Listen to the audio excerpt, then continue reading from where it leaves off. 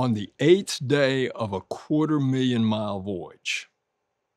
A voyage along the great cosmic bridge from the launch pad at the Kennedy Space Center to the target of the south pole of the moon.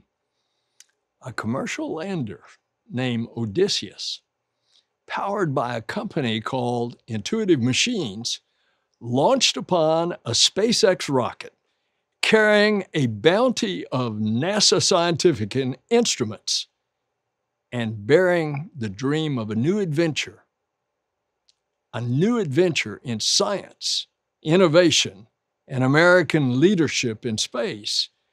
Well, all of that aced the landing of a lifetime. Today, for the first time in more than a half century, the U.S. has returned to the moon.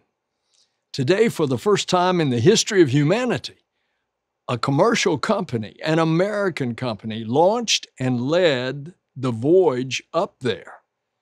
And today is a day that shows the power and promise of NASA's commercial partnerships. Congratulations to everyone involved in this great and daring quest at Intuitive Machines, SpaceX, and right here at NASA. What a triumph! Odysseus has taken the moon. This feat is a giant leap forward for all of humanity. Stay tuned.